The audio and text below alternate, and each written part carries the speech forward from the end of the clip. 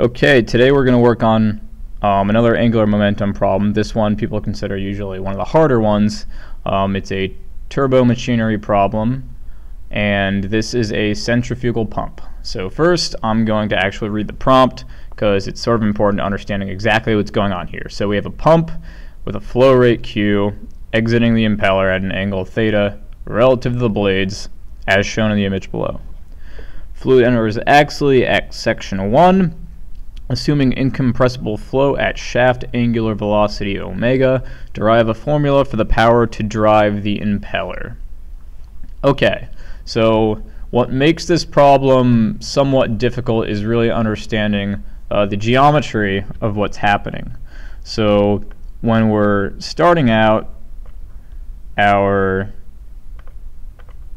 Reynolds transport theorem for angular momentum is going to look similar to how it has in the past, and it's going to look exactly like this. And this is what you've seen in the last few problems. And the simplifying assumptions again were steady state. That got rid of the control volume term. We have incompressible flow. That lets rho be constant, and we have velocity profile is constant. That means it doesn't depend on the geometry of the cross section, which lets us pretty much pull everything out of the integral except for dA, and we can just integrate over that. So that isn't the hard part. The hard part is this cross product and this dot product. Okay, so first of all, we really need to get a good grip on what velocity we're dealing with here. And the velocity we're dealing with here always has to be the velocity of the fluid in the direction that the flow is going. So let's blow this up a bit. Okay. So the velocity we're dealing with is going to be this v relative. So over in this expression, we're going to do r cross v relative and v relative dot the normal vector. The other thing we need to remember is that this entire system is going to be rotating. So it has an angular velocity omega. And in this problem, from looking at this cross section over here, you could tell that the omega is going to be going clockwise if you look at this part right over here. So in these turbomachinery problems, your omega can either go clockwise or anti-clockwise, or counterclockwise, I guess is what they call it. So it will either be moving with the relative velocity or against the relative velocity that's coming out of the impeller blades. In this case, we're going clockwise, so when you're converting this angular velocity to a linear velocity, you know that it's going to be acting tangent to the surface of the rotation. So here, if this entire system is rotating clockwise, the tangential velocity or the linear velocity from the angular velocity is going to be along here. Now if you're going counterclockwise, then this vector would simply be pointing this way. So at the end of the day, it's only going to flip basically a positive or negative sign over a final answer, but you need to pay attention to that. And when you're doing a turbomachinery problem, you should always write out the geometry in the way that we're going to be doing here. Okay, so the next thing is we should worry about that radius arm before. So we know where our velocity is pointing. It's going to be this blue vector here. And we technically already know where this n is going to be pointing because we're along the surface. It's going to be normal to the surface along here. What about R2? Well, R2 is simply going to point from the center, which is where all the flow is coming from, to the surface over here.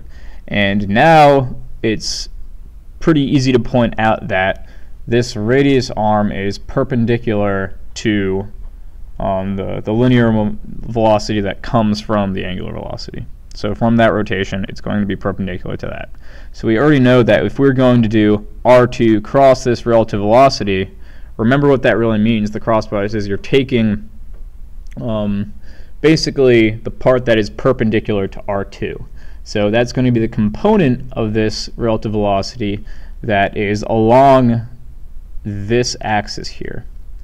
And if you remember either your vector formulas, A cross B equals AB sine theta, or if you just look at the geometry here, you'll see that, well, okay, it's not going to be sine theta, but in the formula it's sine theta, but here you want the component that's going to be along this axis, so you're actually going to get a cosine theta. So that's going to look like this.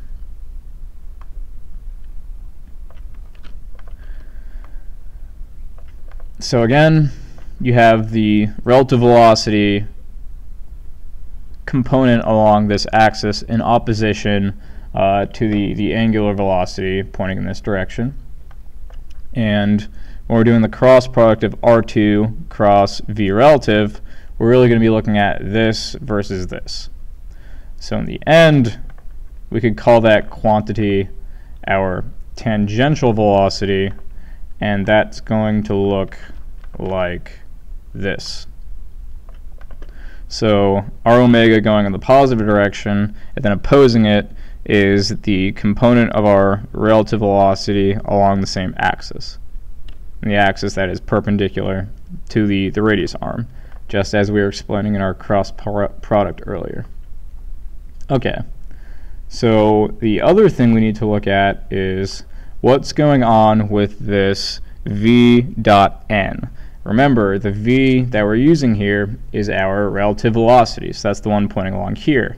And if we're going to be looking at the normal vector, this isn't going to simply be, well, v dot n giving you, since it's outward, it's not going to give you just positive the magnitude of the velocity here, because this v relative is not actually pointing the same direction as our normal vector. Our normal vector, remember, always comes off directly from the surface, so it's going to be looking something like this. Okay, so where is that going to fall in our diagram over here? Well, it's going to look something like this. So remember, our normal vector is going to be pointing along here, so when we're talking about our v dot n, we really want to capture the component of this relative velocity that points along this normal vector, in the same way that when we were looking at the cross product, we want the component of the relative velocity that points along this axis that is orthogonal to the center of symmetry. You could do this entire analysis with vectors, by the way we've been doing it in the last few examples. If you were clever enough, you'd rotate this diagram so that you'd have easier symmetry. But yeah, you could basically do everything we've been doing with just vectors. Let me extend this a bit. Okay. The next thing we need to talk about, well, okay, first I'll show you the expression we get from the geometry we've just looked at. So it's going to look like this. So remember, from the cross product, we get this, where v tangential is really just these two guys, again, orthogonal to a radius arm. And over here, this dot product, remember, it's pointing outward, so it's an outlet, so you know it's going to be positive, and you know that it had to be the component of the relative velocity pointing along the normal. So we're going to call that v sub n2. Okay, what happens next? Well, the next thing we could do is simply integrate over that area from our other assumptions. We could just pull everything out, and our expression is going to look like this. Okay, so the next question is, well, first of all, I should point out, why did I order the things like this? Remember, I always like to put things in the form rho v a v r when we're talking about angular momentum. For mass conservation, it's great to do rho va. For linear momentum, rho vav, and for angular momentum, rho vav. The reason is that, remember, we could group v and a together to make our q, our volumetric flow, and we could group rho and q together to make m dot, our mass flow. But why did I choose v sub n2 instead of v sub t? Well, remember, when you're talking about our volumetric flow, we're assessing how much is going out of the system through the outlet. And again, that vn2 is what's following along with our outlet vector, or outlet facing unit vector, which is N2. So this is assessing how much is going out. So when you're looking at your volumetric flow out of the system, it's going to be Vn2A, not Vt times A. Okay. Another thing that makes it a little difficult for a lot of people to truly understand what's going on is what does this sort of thing look like in 3 dimensions? So a lot of people tend to think that the streams are coming out through here, but no, they're not coming out through here, and it's kind of misleading from the picture they originally give you. These are just the blades. So the blades are going to look like this. So the idea is that you have your flow basically moving along with the blades, not through here, as might look like from the 2D cross-section. The other idea is that what is your control surface going to be? Remember, our control volume is going to be all of this, but what is your control surface going to be? Well, it has to be where everything is coming out, right? So everything in between each of these blades and everything between the surface of the blades and the top of the blades. So what I mean is we're going to have something that looks like this, where this red is the circle. Well, it's basically the circle or the circumference given by the impeller, and this little orange height is B2. It's from the problem over here. They're calling the thickness of this B2. This is the blade thickness, and basically your control surface is going to be a shell coming outward, and we have to say it's approximately the circumference times that thickness of the blade, because you're not actually getting anything coming out here, here, here, here, or here. Your true area is going to be less than that shell because of these dead zones. But the idea is that you try to make your blades as small as possible, so that when you do these kinds of calculations using the circumference times the thickness, that you're approximately on the right track. So let's go from here and open up our expression once again. And once we do these substitutions, it will look something like a mess. So this. So same as before, this area is what I just showed you over here. The circumference times the thickness here, because we're looking at that shell again, and this here is that tangential velocity that we figured out over here. And remember, the reason why it looks so complicated is that you have 2 different vectors in opposition. You have the rotation of the entire impeller, and you have the component of the relative velocity that's going to be pointing tangential to the system. So that's what you're going to look like here. But remember, the reason we put it in this form is that we could group these 2 things together to make our Q. But one more thing. The problem was actually asking for, at the beginning, the power P required to drive the impeller. Right now we're looking at a torque. Now if you remember what power is from general physics, it's essentially the amount of work you do per unit time. Okay? So when we're talking about forces, usually the power comes from force times velocity, because remember, force is in newtons, and if you multiply it by velocity, you get another meter up top and you get a second down bottom. So that gets you the right units for power, which again is work per time. But this torque term, remember, torque is usually in newton meters. So the only thing you're missing here is you're missing a time dimension in the bottom. And the way to get the power from the torque is to simply use the angular velocity. So this is what I'm talking about here. Work is force over force times distance over time. So torque, to have the same units, remember this is already newton meters, and omega is in 1/seconds. So we get the right units for our power. So our expression for the power becomes the same thing as before, but multiplied by an omega. So it's going to look like this. So again, same expression as here, just with an omega tagged on to the end. The last thing you could do is what I was talking about before. you could write everything in terms of volumetric flow. And the way you do that is you got to go back up to the geometry up here. So currently, the thing that's really messing us up here is this relative velocity here.